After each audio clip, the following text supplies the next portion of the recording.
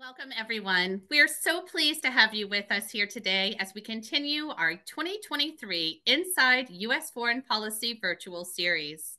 Today's webinar aims to explore a critically important foreign policy issue, namely the subject of global food security. Our focus today will include the important perspective of one of the State Department's diplomatic missions with a multilateral focus, the U.S. mission to the United Nations, or UN, food agencies in Rome. We will also be joined by experts from the State Department's Bureau of Economic and Business Affairs. Additionally, we'll explore efforts to address food insecurity in South and Central Asia through the lens of our colleagues at the U.S. mission to Sri Lanka. And in a first for the Inside U.S. Foreign Policy series, I am delighted to welcome colleagues from the UN's Food and Agriculture Organization, or the FAO, who will lead one of today's breakout sessions where they will share information and advice on UN careers with a particular emphasis on employment pathways for Americans. Beyond insights into U.S. policy and our efforts to address and safeguard food security around the world, today's program will elucidate the broader U.S. foreign policy process, along with offering helpful information on State Department scholarship, internship, fellowship, and career opportunities. My name is Heidi Manley, and I am the Chief of the USA Study Abroad branch within the U.S. Department of State's Bureau of Educational and Cultural Affairs. In this role, I guide the State Department's efforts to increase and diversify Americans taking part in study abroad through our USA Study Abroad programs, such as the Benjamin A. Gilman International Scholarship Program, the Critical Language Scholarship, or CLS program, and our IDEAS program, which builds study abroad capacity at U.S. colleges and universities, among other initiatives. These programs support our broader U.S. foreign policy through the individual experiences and relationships formed through international education. Among the most urgent foreign policy challenges facing the United States and nations around the world is ensuring global food security. As you will hear more about soon, achieving global food security means that all people have access to safe, nutritious food to meet their dietary needs and food preferences for an active and healthy life. It is essential for poverty reduction, economic growth, and political stability. Our keynote speaker and our expert panel today will provide a rare behind-the-scenes look at the tireless efforts of the State Department's diplomatic and technical experts to address global food security as an urgent foreign policy priority. And if you're wondering about the connection between today's foreign policy challenges and State Department scholarships and fellowships, the simple answer is that the United States is committed to fostering the next generation of diverse American leaders with critical global skills. The State Department's efforts to increase and diversify study abroad opportunities for all Americans are vital to developing the next generation of talented American professionals in all walks of life, including its diplomats advancing U.S. foreign policy efforts in service to the American people. For those of you interested in a career at the State Department, today's event will provide you with a front row seat as we explore the connections between study abroad and State Department careers. And it isn't just the State Department that is looking for talented Americans to join our ranks. During our second hour, as I just mentioned, please join our colleagues from the UN's Food and Agriculture Organization to learn more about UN careers. It is through our Gilman program that we are hosting today's event. Today's webinar is the fifth in our Inside U.S. Foreign Policy series, a six-part virtual series focusing on the major foreign policy challenges facing the United States and the world today. Our Gilman program provides outstanding U.S. undergraduate students who receive federal Pell Grants with scholarships to study or intern abroad. Since the program began in 2001, more than 41,000 Gilman scholars of diverse backgrounds from all U.S. states and territories have studied abroad in over 150 countries. Finally, I am pleased to invite you all to attend our next Inside U.S. Foreign Policy webinar, focusing on the topic of technology, innovation, and the CHIPS Act. This webinar will take place January 2024. Registration will open soon. And now it is my pleasure to introduce a video from Dr. Carrie Fowler, the U.S. Special Envoy for Global Food Security. Dr. Fowler is a renowned agriculturalist with decades of experience in leading multilateral efforts to address global food security challenges. His service in this role comes at a time when the world is facing unprecedented threats to food security due to climate change, armed conflict, and lingering impact of the COVID-19 pandemic. Dr. Fowler is best known as the father of the Svalbard Global Seed Vault, a remarkable facility that safeguards over 1 million unique crop varieties, representing the foundation of global agriculture. His expertise spans various aspects of food security, including crop diversity, seed conservation, and sustainable agricultural practices. The Special Envoy for Global Food Security is essential to coordinating U.S. efforts to address global food security challenges, and Dr. Fowler plays a pivotal role in advancing U.S. food security, hunger, and nutrition objectives through diplomatic engagement with allies and partners. Dr. Fowler works closely with the U.S. Agency for International Development's Feed the Future initiative and engages with a wide range of stakeholders, including governments, the private sector, academia, researchers, international organizations, civil society, and Congress. I now invite you to watch this video from Dr. Carrie Fowler.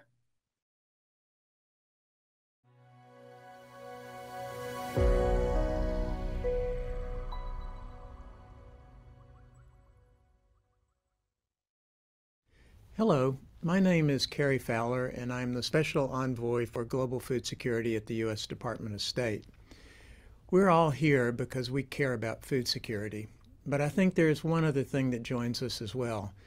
We have a nagging suspicion that something about this global food crisis is different. Something is different this time. The numbers of food insecure people are greater. The crises seem to be more frequent. The causes seem to be larger in number, and they seem to be more intractable, not just one-off or temporary. Since the late 1970s, we've had an unbroken string of months in which the global average temperature for that month exceeded the 20th century average. Something really is different. This is not a moment where business as usual is the appropriate response. Business as usual is not going to give us the amount of change needed to reverse course and to avoid disaster. In agriculture, sometimes incremental change is necessary. You can't always take a big leap forward. Small steps are required. But since the Green Revolution days, more than a half a century ago, we've become accustomed to incremental change. And I think one message I want to give you today is maybe we shouldn't become so accustomed to that. Maybe it's something we can't bank on. We know that the current pace of incremental change in crop yields, for example, is going to leave us far short of where we need to be by 2050. So we need to think boldly. We need to act boldly. We need some game-changing developments in agriculture and food security. Earlier this year, we announced the Vision for Adapted Crops and Soils, or VACS as we're calling it. VACS was premised on the understanding that food security fundamentally depends on fertile soils and adapted crops. Or, put another way, degraded soils and unadapted crops are never going to provide for food security. Even today's production levels might not be sustainable. VACS aims to foster more resilient food systems by developing climate-resilient, nutritious crop varieties and building healthy, fertile soils. Initially, we're focusing VACS on Africa. It's the region with the greatest need and the greatest potential. On soils, we seek to help African governments and farmers answer 4 fundamental questions, all of which require data and analysis that my government and our farmers here have, and which are mostly lacking in Africa. We need to remedy that.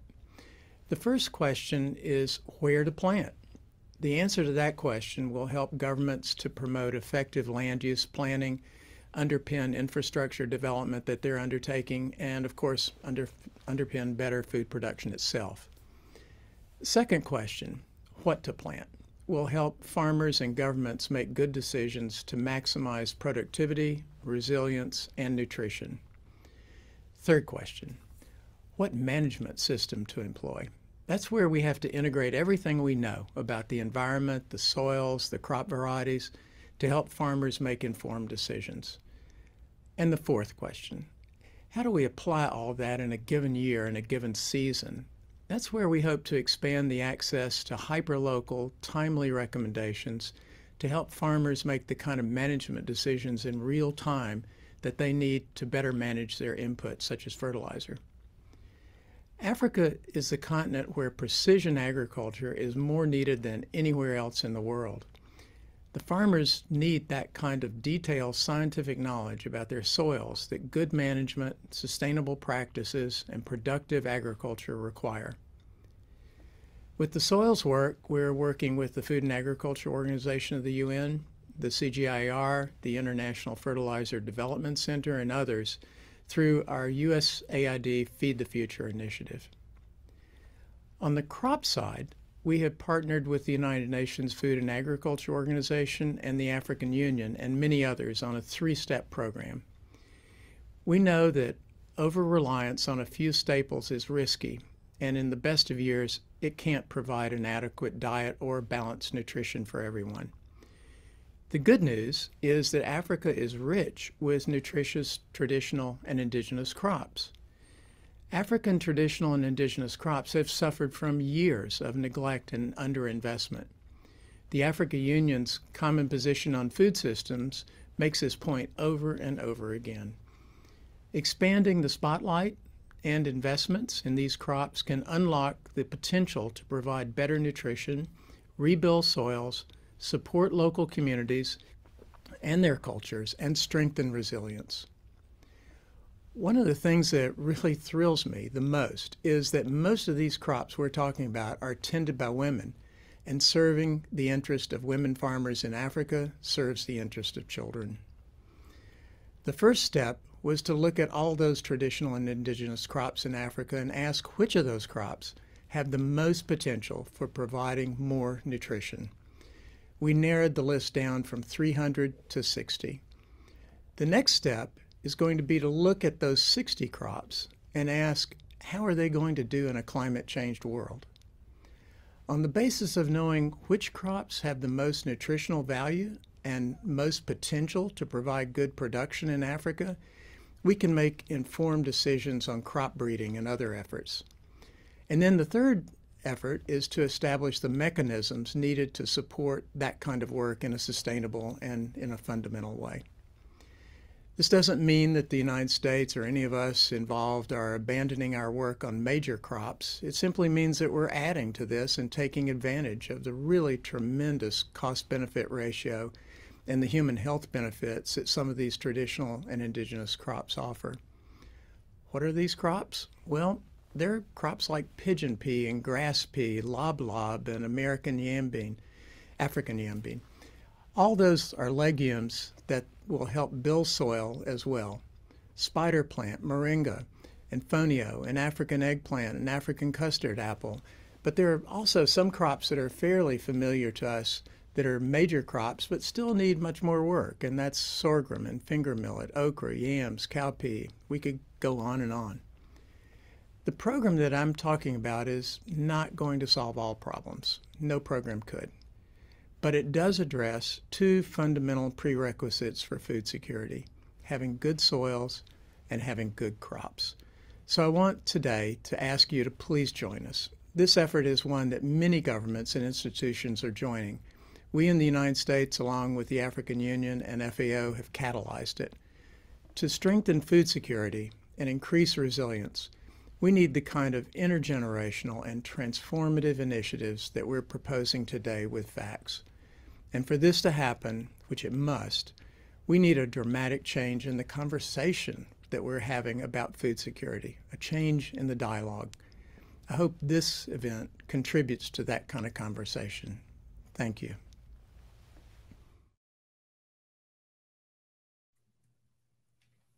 Fantastic. What an outstanding, and as the granddaughter of farmers myself, thought-provoking message, especially thinking about female farmers and their role in the world. Now it is my absolute great pleasure to turn the microphone over to our Public Affairs Officer at the U.S. Mission to the UN in Rome, Ms. Naomi Matos. Naomi, over to you. Thank you so much, Heidi, for the introduction and lovely opening. And thank you all in the virtual audience for joining us. Once again, my name is Naomi Matos, and I'm the Public Affairs Officer for our U.S. mission to the UN Food and Agriculture Agencies in Rome, Italy.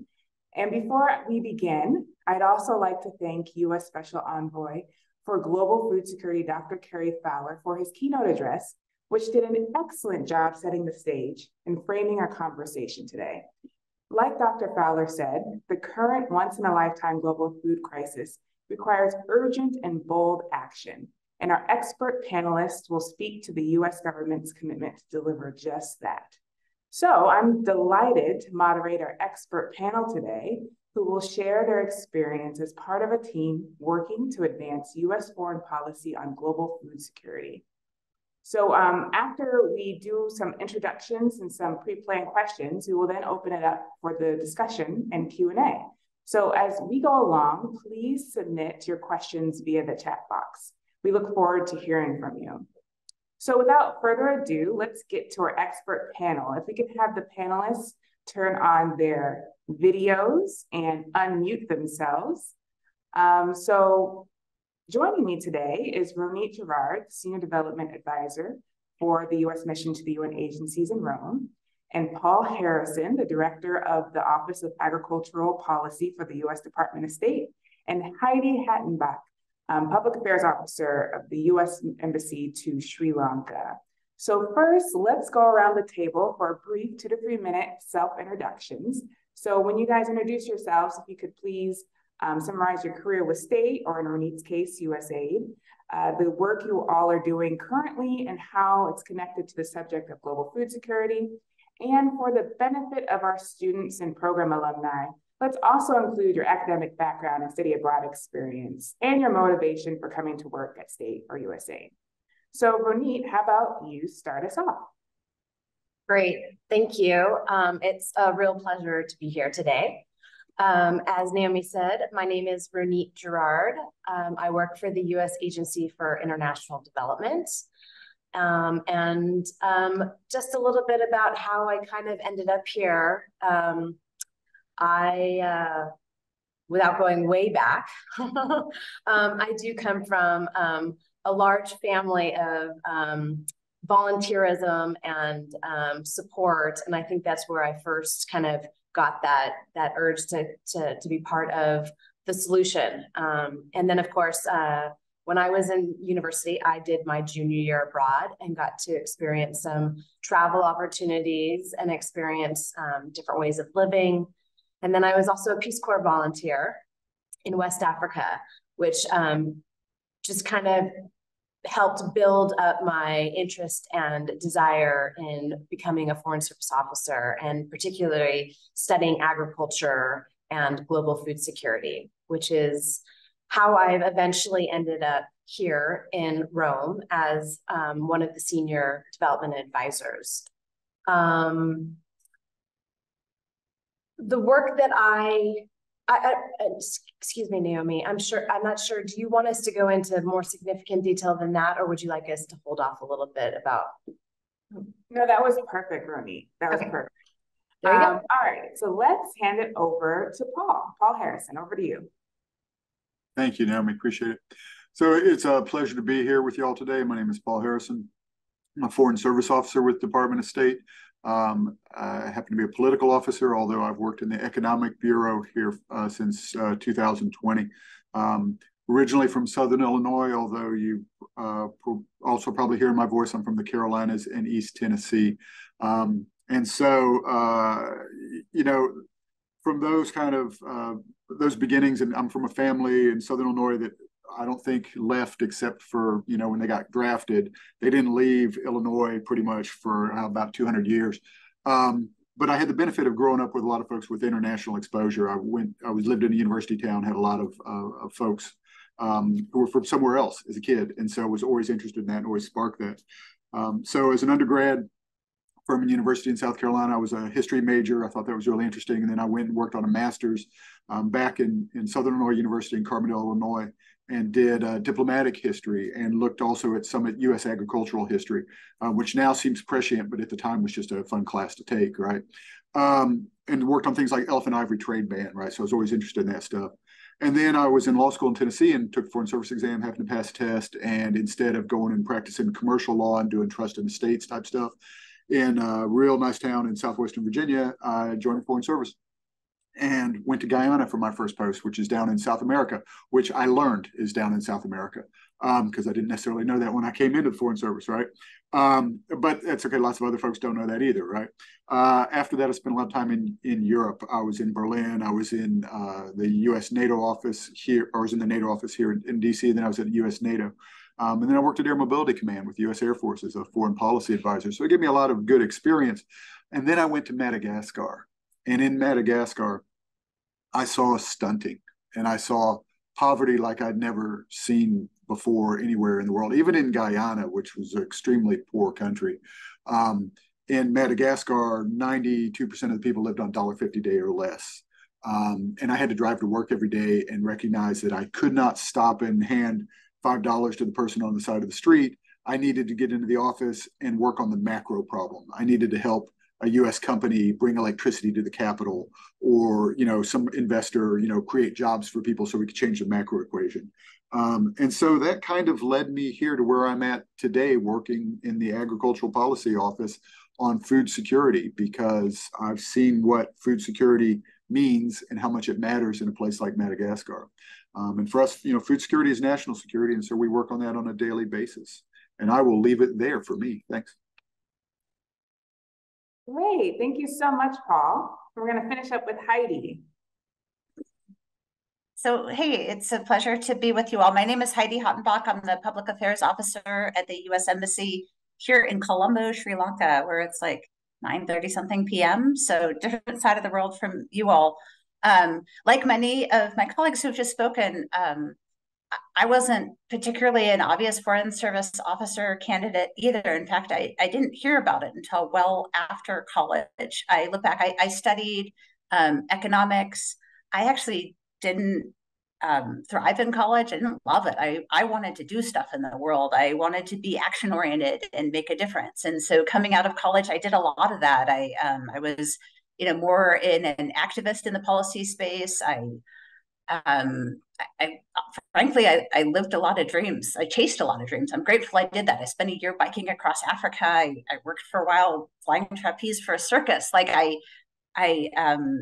I'm not an obvious Foreign Service officer, but part of what I love about the Foreign Service is that we are this cross section of who we are as Americans. So in my early 30s, I was a single mom. I wanted to live a life that had adventure and purpose and making a difference, but I also needed stability. And the Foreign Service was an extraordinary way to give that to myself and my daughter. I've been in the Foreign Service for 16 years now. I've served in Mexico, at the UN, in South Africa, in India, in DC, every single place working on issues that I, come to learn about and care about passionately. In the space of food security, since I've been in Sri Lanka for 2 years, the country's gone through an economic and political crisis that changed the trajectory of people's lives here. And we saw very dramatically during the crisis, there were kind of a couple of things that happened. The government changed its import policy on fertilizer, which absolutely destabilized the agricultural sector and led, paddy farmers, family farmers, just like rice production plummeted. And then there was a government crisis and economic crisis that devalued the rupee, and people's ability to buy food was much less. And watching this beautiful island and the well-being of people change very quickly was hugely instructional. And so over the last couple of years, I've worked very closely with USAID, my colleagues at USAID, my colleagues at USDA, and other places in the US government, both to support the assistance work that we're doing, and then to work on longer term solutions to some of the food crises here. And so I guess we'll be talking about that today. It's a pleasure to meet you all. Perfect. I thank you, Heidi, and thank you, Ronit and Paul. I love hearing U.S. diplomat origin stories, because we all have different stories and how we came in. So thank you for sharing. And before we go into more questions, please, I want to encourage all of our online participants to start writing your questions into the chat box. We have a Google Doc that I'm monitoring, and I want to see some questions in there. So I'm looking forward to hearing from you. All right, so let's move on to some questions. The first one is for all three panelists. How do you see your role and the role of your bureau or mission or post in shaping and implementing U.S. foreign policy and actions on the topic of global food security? So once again, we'll start off with Ronit. Over to you. Great, thanks, Naomi. So as I noted earlier, I'm with USAID, but the U.S. mission to the United Nations agencies based in Rome incorporates both USDA, USAID, and State Department. And our mission and the role that I play in the mission is in providing a little bit of programmatic and administrative financial oversight to the Rome-based agencies. And those agencies are the Food and Agricultural Organization, the UN International Fund for Agricultural Development, and the World Food Program. My role in particular is focused on long-term development. However, here at the mission, we're looking at both emergency humanitarian assistance as well as long-term development assistance. We're looking at, in general, kind of multilateral diplomacy is what we like to refer to it.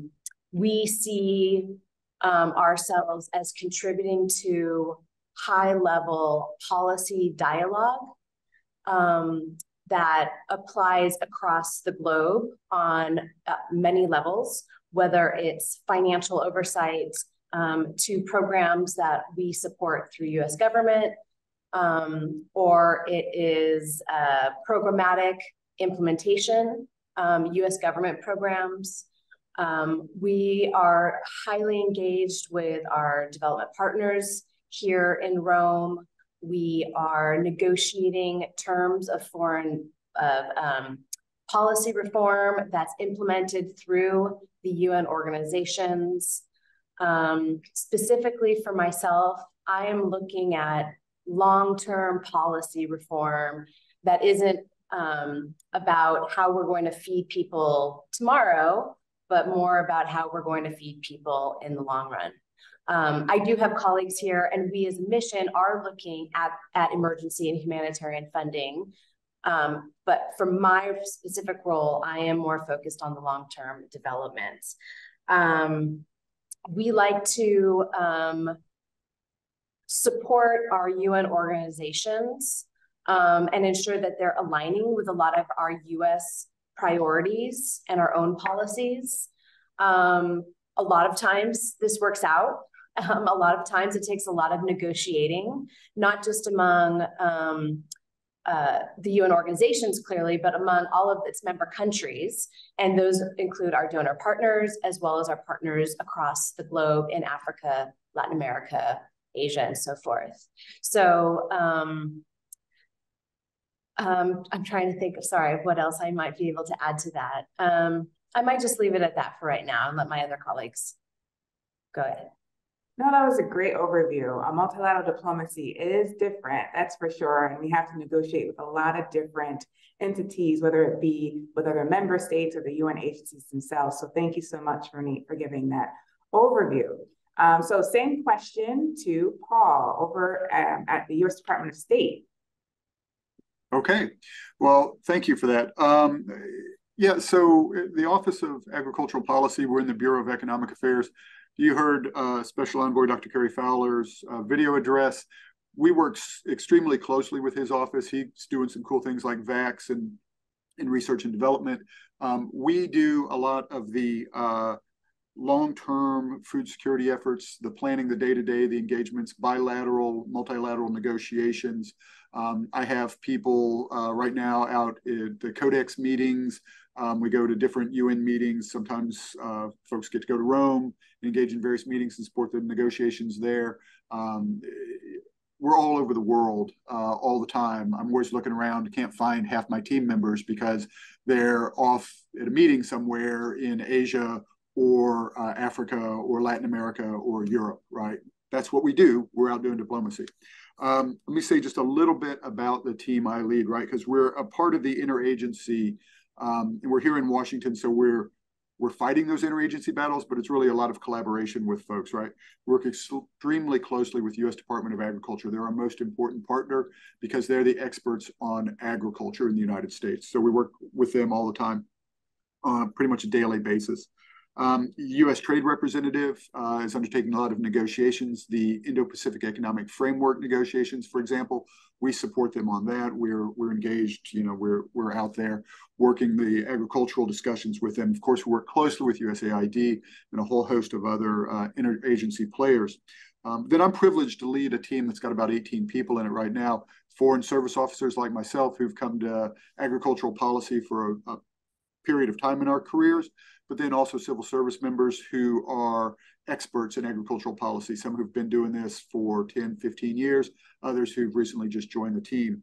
A lot of my folks have PhDs. I have someone who's a veterinarian, someone else who just got a PhD in cellular and molecular biology. These are things that I can't even talk about coherently unless they give me the points, and then maybe I can fake it.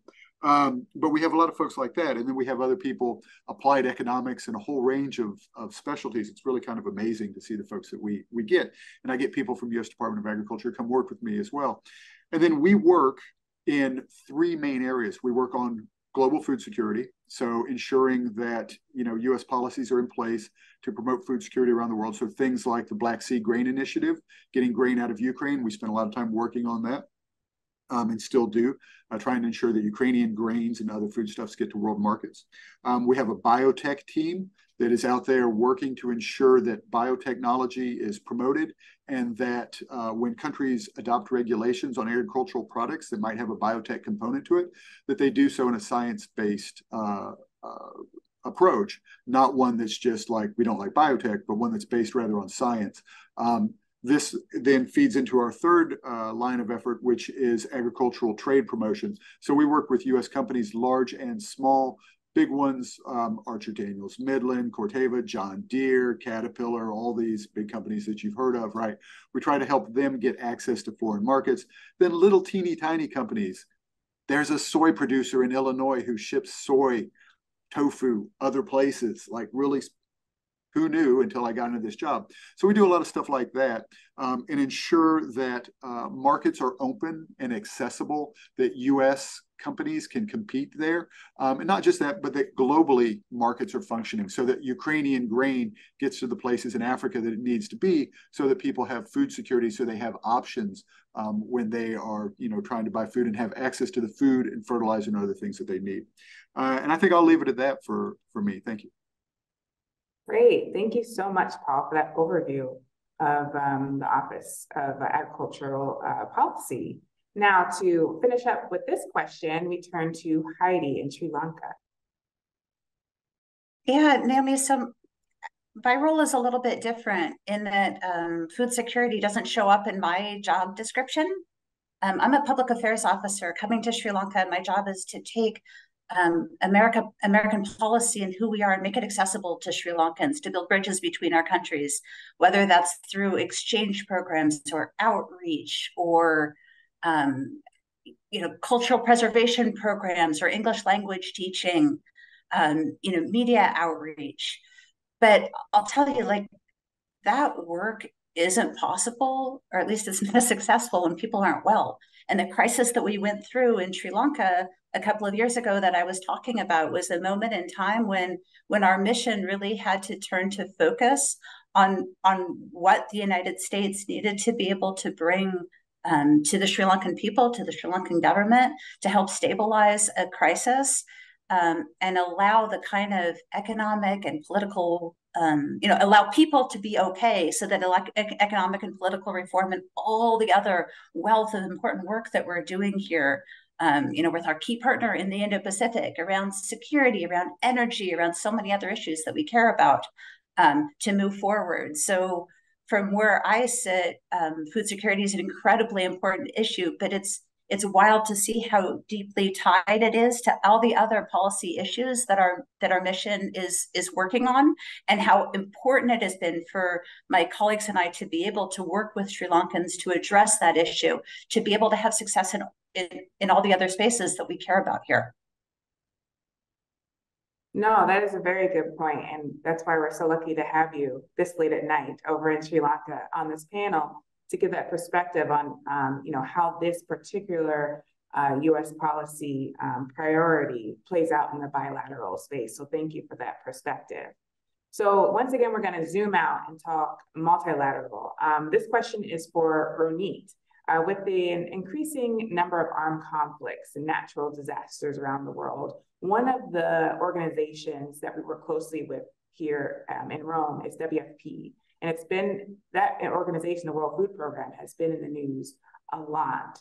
I guess let's just take a moment for you to talk a little bit about why the work that we do within the UN system, and in your case, the Rome-based food and agriculture agencies, is important to the US people. It's a great question and a very complex one that I will attempt to answer in my few minutes. But just to say that the US government is one of the top contributors to the UN Rome-based agencies. And we've given a considerable amount of money to the World Food Program over the last couple of years due to, as Naomi mentioned, these growing conflicts, natural disasters, and so forth. We're also giving quite a significant amount of money to FAO as well, because while they're not providing immediate food assistance, they are providing immediate agricultural assistance, which means they're providing seeds, other agricultural inputs, and other market access to communities that are also in the midst of either natural disasters or other armed conflicts. So both agencies are providing emergency response. And so Naomi's question about why is this so important to the people of the US? Well, and I think, Paul, you said this in your introduction. You said global food security is national security, and that is probably one of our top reasons. I'm sure many of you have heard about, you've heard this kind of mantra before, but people who are living in poverty, who have no opportunities for any livelihoods, who are feeling that they have nothing in their communities for them to help advance themselves, their families, their children, they look for other opportunities. And some of those opportunities are parts of, are kind of lead to joining groups that are welcoming of them, and that sometimes are terrorist groups. Sometimes that desperation leads them to migrate to other parts of their regions, or in some cases to the United States. And all of these have major implications on the US economy, on the US national safety. It delves into kind of all different aspects of US, of the United States. And so one of the things that we're constantly looking at, especially through the agencies, the USAIDs, I don't think I mentioned this earlier, but all of our food security and our global food security programming is funded through President Obama's Feed the Future initiative, which is then, which is also filtered under the Global Food Security Act and the Global Food Security Strategy. So all of our work to address global food security is linked to that initiative. And so everything we're doing, from migration in Central America to addressing extremism in certain parts of Africa, these are all in support of, at the higher level, that 10,000-foot level, links back to, I should say, national security for the US government. So everything we do here to support addressing these short-term and long-term food security goals are ultimately helping the United States to remain a peaceful and safe place for all U.S. citizens. I know I can go on and on, but I'll probably just stop there and let my colleagues continue. No, Ronit, you did a good job bringing the point home of why this is important to the American people and why, especially here in Rome, we sit here to make sure that the millions or billions of dollars that we give to these UN organizations is spent well, and it's going to policies and programs that will, attain the goal of ensuring the security of the American people and the country. So thank you for that.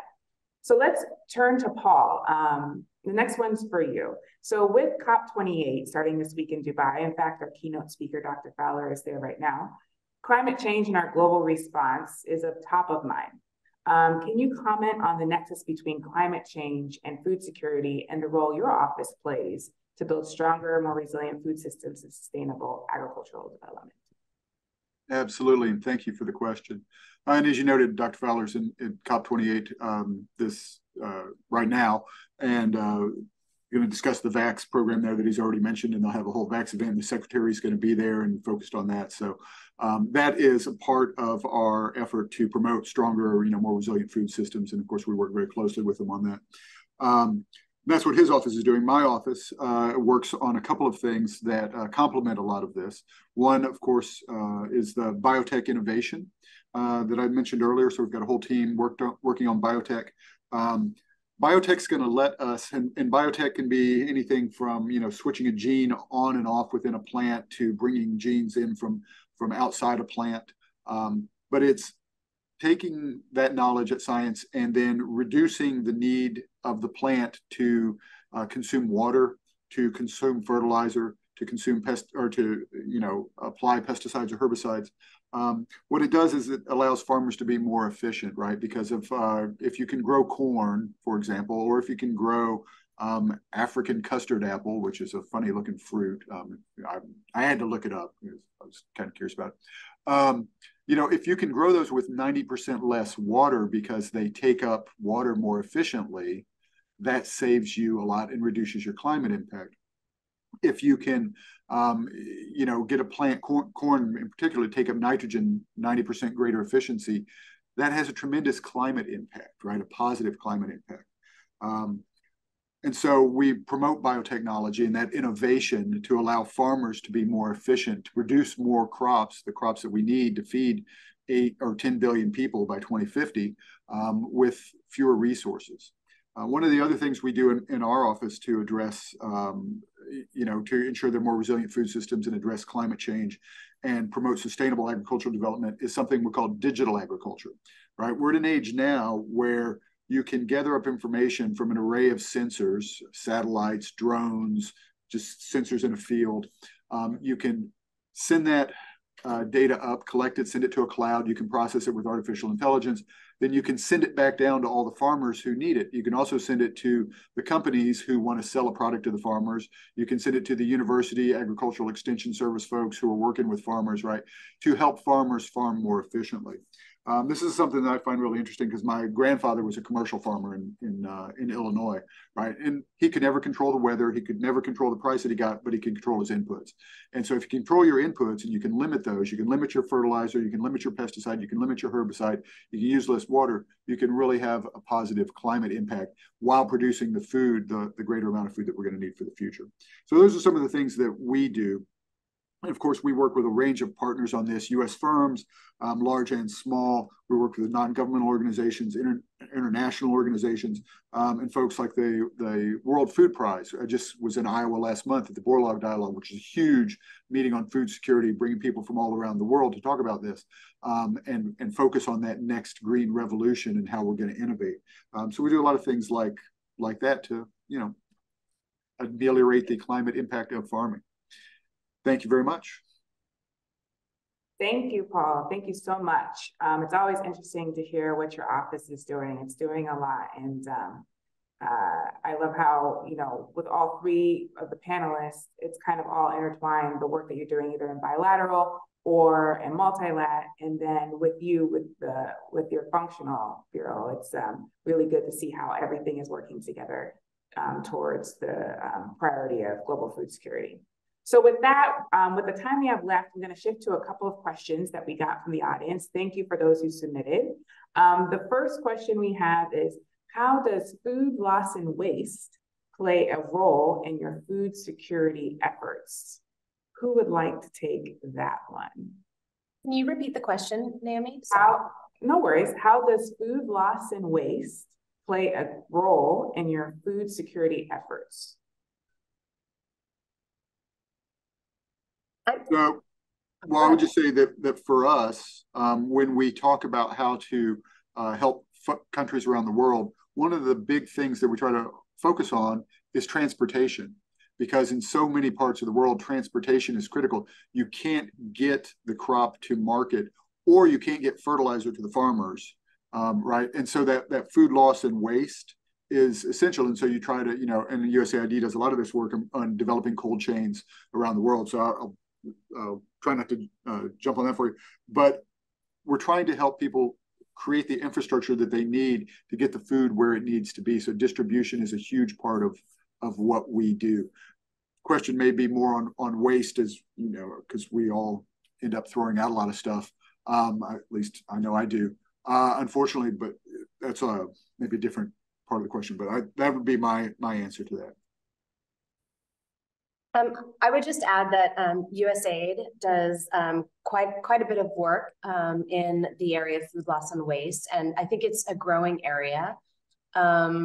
Through one of our bureaus, the Bureau for Resilience, Environment, and Food Security, launched, I think just over this last year, a food loss and waste financing accelerator, which was, I think it was $10 million, and it was to support micro, small, and medium enterprises to improve, to make investments that would reduce food loss and waste. And what we're looking at is, food production. So we're looking at post-harvest loss, whether that's in the field or on the way to market. So something getting to the point that Paul was saying about, cold chains. We're talking about within the market, the handling of the fruits and vegetables and foods. A lot of it is lost just in the handling of it. And then, of course, once it's home, there's a lot of waste. And we in the United States are also managing this issue quite significantly. So there's definitely a lot of work in it. Through the UN Food System Summit, there was a committee organized through USAID, through a couple of private sector entities, to look at ways to increase awareness about food loss and waste. I don't have the statistics, but it is quite significant.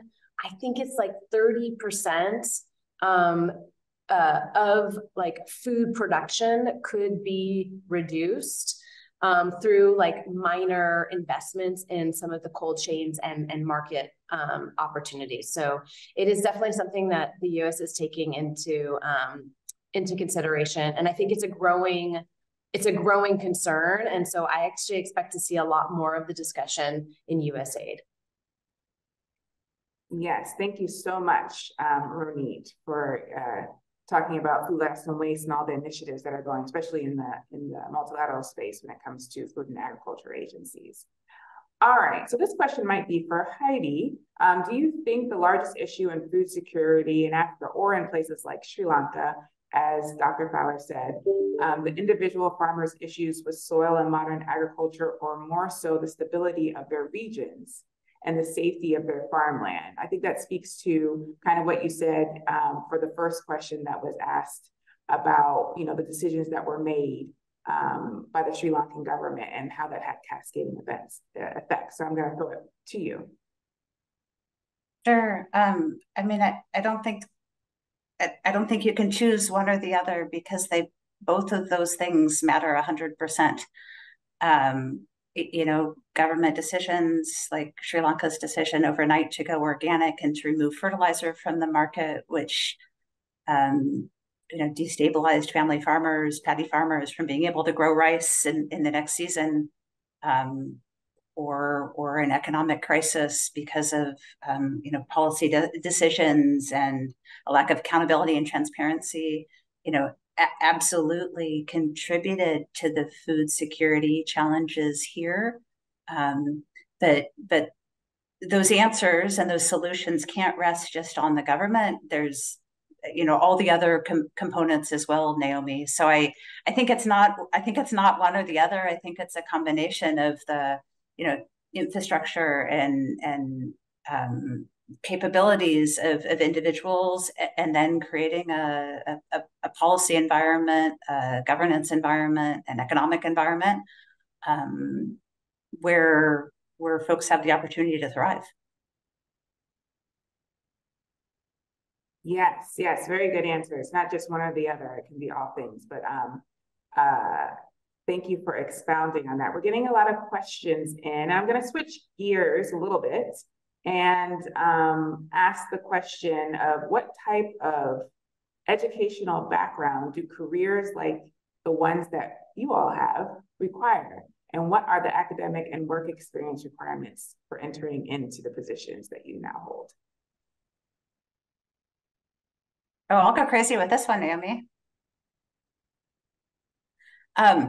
So like I said, I hadn't heard of the Foreign Service in high school or in college. I worked a number of jobs after college. So I studied economics. I now see that there's a trajectory and that it's somewhat related. I did not know that at the time.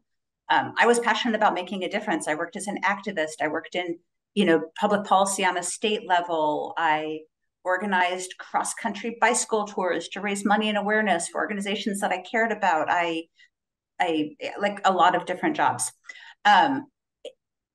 I see that I learned along the way skills that absolutely serve me in the Foreign Service: the communication piece, the getting stuff done piece, the working with a diverse group of people, the understanding communities. Like, all of those have me be a more successful Foreign Service officer. But what I love about the Foreign Service is that we are a cross-section of who we are as Americans. There are absolutely people who went to Harvard and studied international relations and have PhDs in like the smartest of things, who are successful in the Foreign Service. But there's also, folks who studied, I don't know, like anything that they're passionate about. What matters is that you sign up to take the Foreign Service exam, and that you have an understanding of who we are, who you are, history, governance, working well with people, getting things done. Like, those are the things that it takes to be successful in the Foreign Service. And I think that there's skills that you can learn from a lot of different backgrounds. So I guess what I'm trying to say is that there's not just one right pathway, that there's a lot of them. And I think that's part of what makes the Foreign Service fantastic, and part of what makes representing the United States abroad like the adventure of a lifetime. If I may just add a little bit, I totally agree with everything that Heidi said. And I would say for USAID, some of the requirements are a little bit different than they are for State Department. A lot of the positions that we have do require technical degrees and a master's degree. It is rare to enter into USAID without a master's degree. And I think we have a few specialist positions, but those are engineers. And we have very few engineers across the agency, unfortunately. But I do agree that those technical degrees can be quite varied. And the work that it took to get to those degrees can also vary. And I agree that we're looking for people who are flexible and adaptable, and that's demonstrated in a lot of the work that they're doing.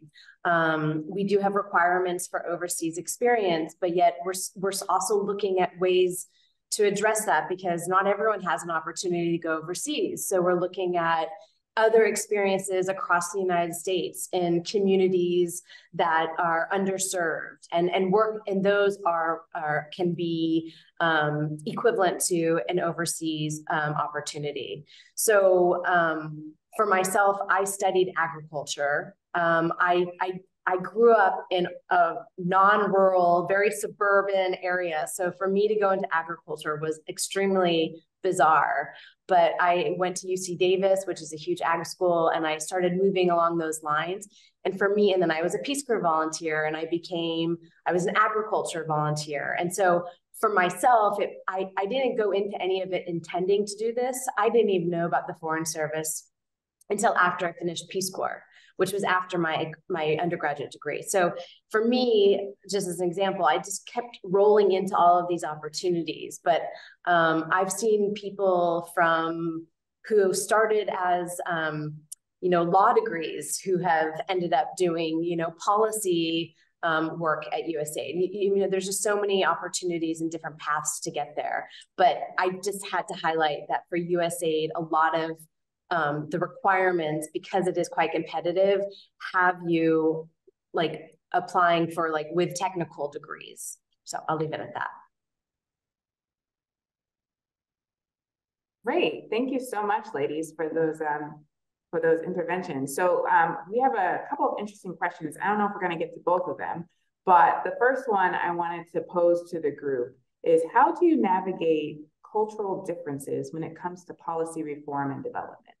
Can you share an example of a situation where cultural understanding played an important role towards a positive outcome? I would just say, I mean, recently we're undertaking some negotiations with a number of other countries here because we want to do something in an international body. And, it's a range of countries that I've had to approach here in town. And so these are all people who work with Americans, but all have their own, cultural background. And I try to take that on board. And so my approach to each one, and it's a dozen different countries, has been a little different, right? Some of the European members that I've approached, pretty direct, right? Because I know that's exactly what they want.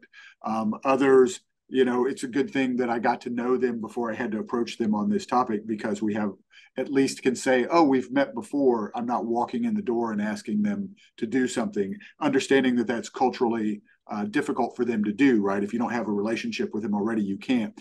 And then for others, the approach has been not so direct, but rather beat around the bush. And then they say, oh, well, what if we did this? Oh, why? That's a great idea. It just happens to be exactly what I said to the European, but it's not what I could raise with this other person, right? Because I need them to come to that conclusion themselves. So we've been doing that here recently over the last few months. It's fun to watch and think about. All right, so we have a couple minutes left, and before I wrapped up, I just wanted to give the floor back to the panelists. Any final words you wanted to impart on our audience here?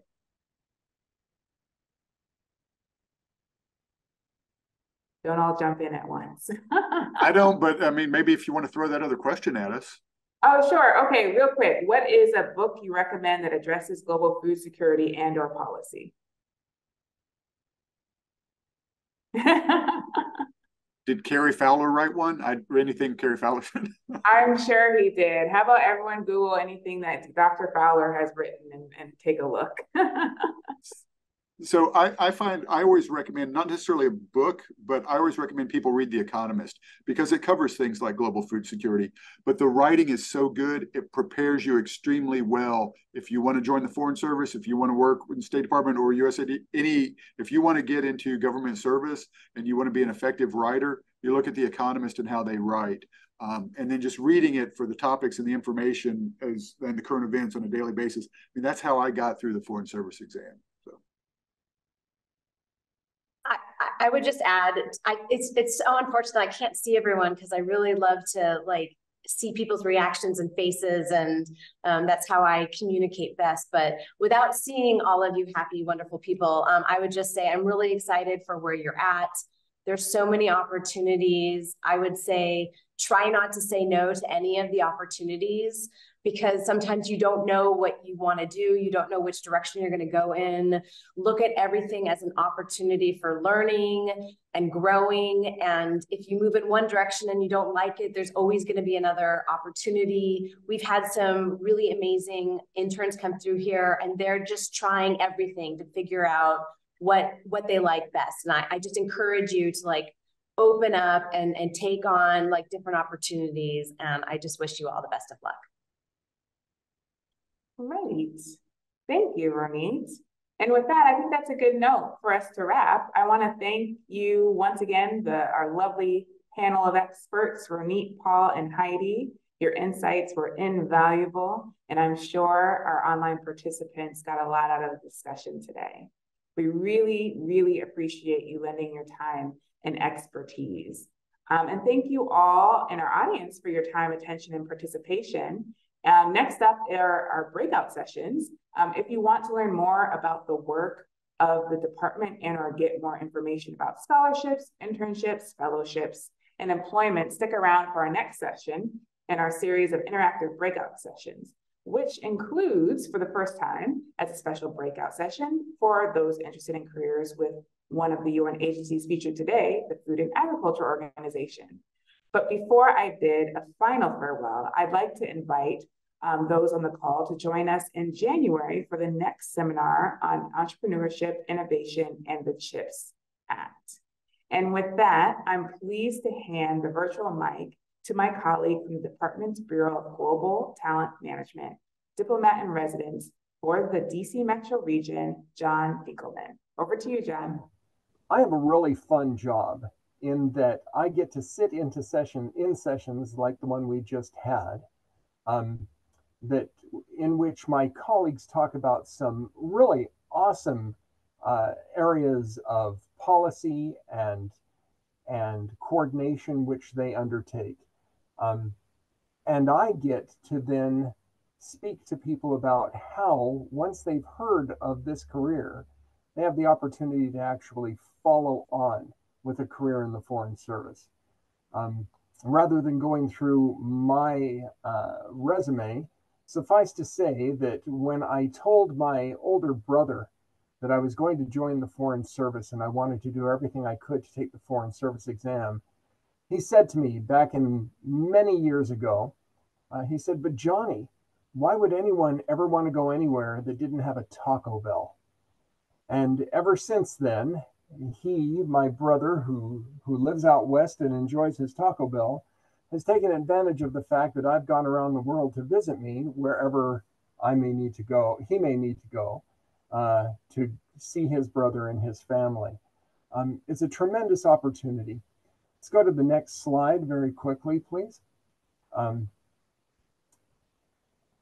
so why work in foreign affairs in general, and why work for the Department of State? Well, as you can see, aside from being the oldest cabinet agency and leading on all policy issues, we have a tremendous opportunity to see the world. You see on the screen here a division of the nature of labor that is contained in the Department of State. The largest number of people you see there on the bottom of the right are the locally employed staff. These are the people that we depend on wherever we go around the world to do the job of keeping the embassy running, keeping our missions going. But what I'm going to be focusing on with you in the next 10 minutes or so is basically that group of roughly 25,000 people listed as both Foreign Service and Civil Service employees who work as United States citizens for the Department of State. You'll also notice a division among the Foreign Service, roughly 2/3 to 1/3 of generalist versus specialist, which we'll go into in greater depth. If we can go on to the next slide.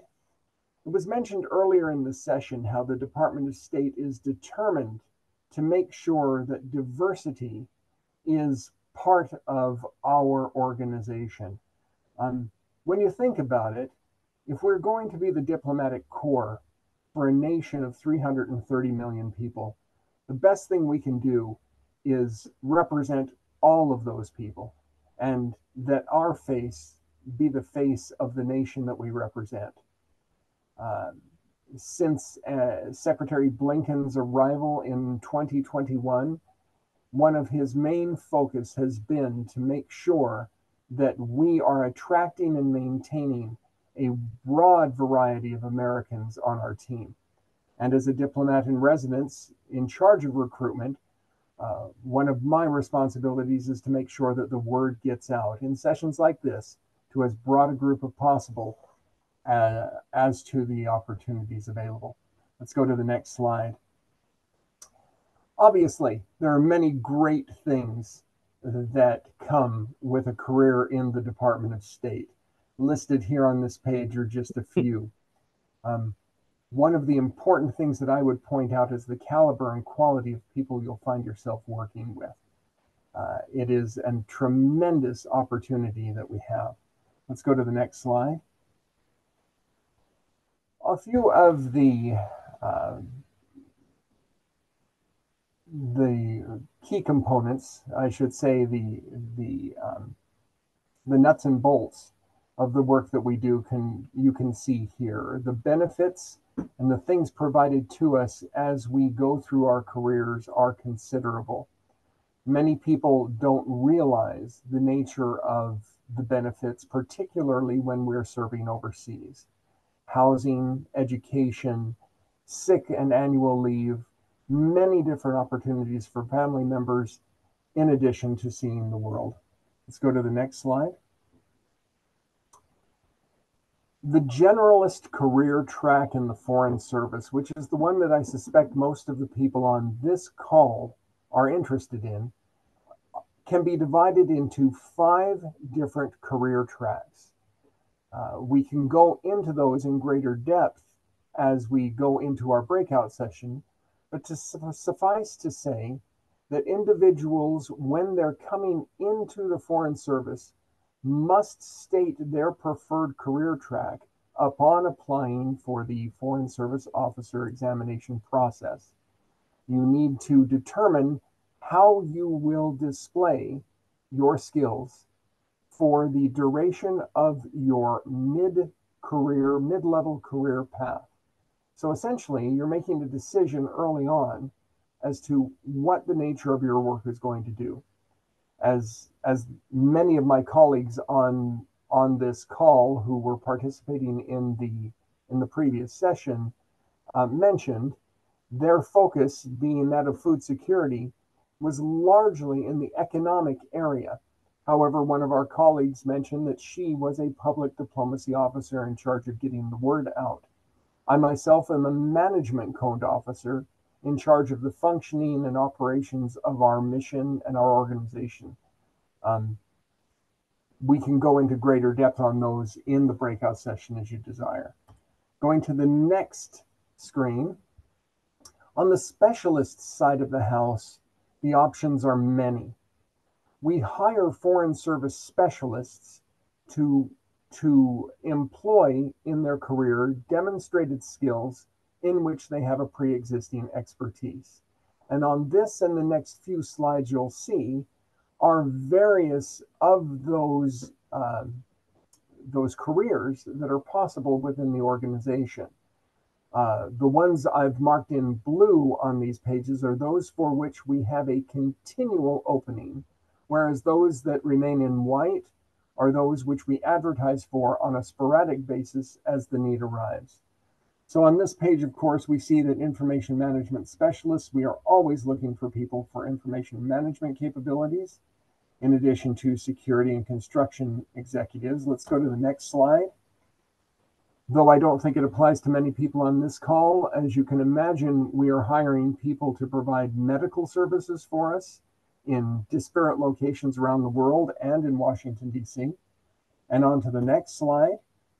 We see also that individuals have to, we need to have individuals who have demonstrated skills in finances, human resources, facilities management, and I would note at the bottom, the office management specialist position, that which in my generation we used to call secretaries, but these are the people who run offices and make sure things operate. We continue to have that as a permanent opening and advertise for individuals who can cover the administrative and operational support of our offices, both domestic and overseas. On to the next slide. Finally, we see that in order to make sure that our first priority of the security of our people and facilities being maintained, we continuously look for individuals who will be willing to fulfill roles as special agents in diplomatic security, in addition to their colleagues as diplomatic couriers, which occasionally come open. And finally, you'll see a few specialties in the public diplomacy area, which are rather rare, but nevertheless, we continue to advertise for them. On to the next slide. So the process. If you want to become a Foreign Service officer, you must take the exam. You have to apply for it. As noted here on step number 1, you have to choose a career track. You need to put all your paperwork together and send it in. After taking the test, your narratives and your examination scores will be reviewed to determine whether or not you'll be invited on to step number 2, which is the assessment, previously known as the oral examination, during which you'll have the opportunity over the course of a day to take some case management, group, and structured interview exercises in order to demonstrate your capabilities. If you successfully get through those first 2 steps, you'll be asked to provide information that will require medical and security reviews. And finally, your entire package, once completed, will determine whether or not you are suitable for the Foreign Service, after which you're placed on a register listed as step number 4, from which the Department of State, as its training and orientation needs arise, will pull in order to invite individuals into the Foreign Service as a generalist. On to the next slide. The civil service is slightly different from the Foreign Service in its intake process. Those who are interested in working for the Department of State, but who aren't necessarily interested in moving around for their entire life, have plenty of opportunities with us in the civil service, which is largely based in Washington, D.C., and other places within the United States, depending on the nature of the work. Those jobs, the way in which those jobs are obtained is similar to that for other agencies and departments within the federal government, in that individuals usually find them via usajobs.gov and go through the evaluation and suitability processes, along with interviews and clearance granting that one would expect coming into such a job. Let's go on to the next screen. Another program which is available right now, which is quite interesting and maybe an option for some of you out there, is a 5-year limited career appointment as a consular fellow, which has been opened up to meet the increasingly demanding need that we have overseas of individuals with Arabic, Spanish, Chinese, and Portuguese capabilities who would be willing to serve in those positions for a 5-year period. It is mutually exclusive from any pursuit of another position, either in the civil or foreign service, but allows for an individual simultaneously to get a taste of what life would be like as a foreign service officer overseas. And again, I can address any questions you may have regarding this consular fellowship program during our breakout sessions. On to the next screen. The way in which individuals are evaluated in these foreign service examination processes are based on 11 different dimensions that you see listed here. The evaluations of candidates' capabilities, characteristics, and abilities to work within these areas are critical for the successful candidate. Once again, we can address those, but I just wanted you to have a view on those. Moving through and making sure that we've left enough time for the breakouts, I'll quickly go through the next slides, summarizing, of course, that we are, as I said earlier, we are always open for applications for people looking for consular fellowships, information management positions, office management positions, and diplomatic security positions. The Foreign Service Generalist examination process is thrice yearly, with the next one starting in February. Applications will open up. We'll start receiving those applications on December 18th. And then on all other positions, you'll see throughout the course of the year announcements coming out as needed. On to the next slide, entering into non-employment situations. And I think we'll end on this slide in the interest of time, and we'll go into greater depth on any of the options after that. We have plenty of opportunities for internships, both graduate and undergraduate, as you see listed here, graduate fellowships, and finally, various study abroad opportunities also sponsored by the Department of State, one of those which may look familiar to those on this call particularly. Simply put, internships, the demand is very high. Applications are heavy. The Department of State has changed to an entirely paid student internship process, which has simply increased the number of individuals who've applied. The periods of internships echo the normal United States college semester schedule with availability in spring, summer, and fall. As you can imagine, summer is highly sought. Chances for getting in the spring and the fall seem to be a bit better for those who can mold their academic calendar accordingly. Similarly, we have opportunities. I would point out particularly the virtual student of the Federal Service internship program, which is quite convenient for those of you who cannot break away, but who would like to get a toe in the water. This allows for you to remain in school where you are, but have a regularized interaction with people in the Department of State working on projects and jobs from where you are sitting. I would call those to your attention. Rather than go any further through this presentation at this point, what I would do is I'll wrap up at this point and turn it back over to you, Ace, for determination as to how you're going to divide breakout groups. Great. Thank you, John. Appreciate that. All right, everyone.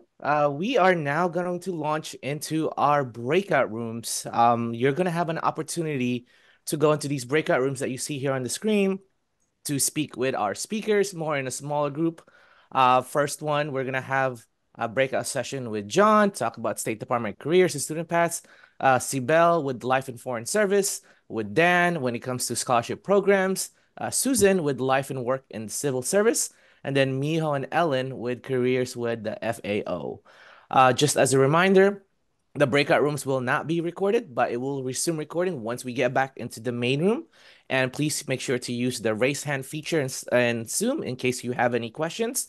But ultimately, you now should be able to choose which breakout room you'd like to attend, and you're able to switch from one breakout room to the next if you'd like. But let us know if you have any questions with that, and we can help you out with that.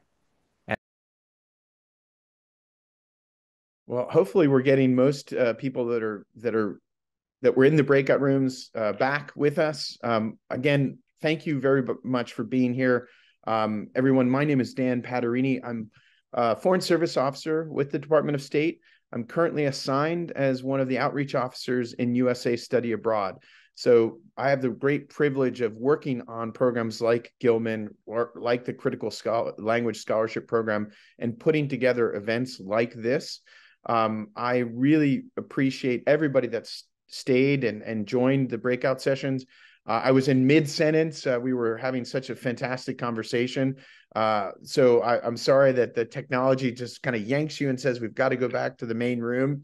I will thank everyone who participated today, from our keynote, Dr. Fowler, to our expert panel who joined us from around the world, to our diplomat in residence, John Dinkelman, and to each of the folks that offered a breakout session, Sibel Cochran, Susanna Guzman, and Miho and Ellen from the FAO. We will continue this program. So the 2023 Inside U.S. Foreign Policy series began in February. It's going to continue through January, late January of next year. The next and final, the sixth and final of this series will take place in late January, likely. It will focus on entrepreneurship, innovation, and the CHIPS Act. Details will be forthcoming, so bookmark that in your bookmark the Gilman Scholarship Foreign Policy Seminars and take a look at that. Anybody that attended today will be invited, of course, to attend in January. So spread the word. On behalf of everybody involved, I want to thank my colleagues at IIE. I want to thank each of you, the participants, Heidi Manley, the USA Study Abroad branch chief who opened us, and we look forward to seeing you in the new year. Last thing I will say, please evaluate us. Please tell us what we can do better. Please tell us how we can improve, what you liked, what you'd like to see more of, areas that you think we can do better in, and we'll take that into account. It's through those evaluations that we get better. With that, thank you very much for coming. That concludes our seminar for today. We appreciate it. Hope you have a wonderful day. I hope you have a restful holiday season, and I wish you a happy new year. It's coming faster than you'd think. So thank you, everyone. Take care.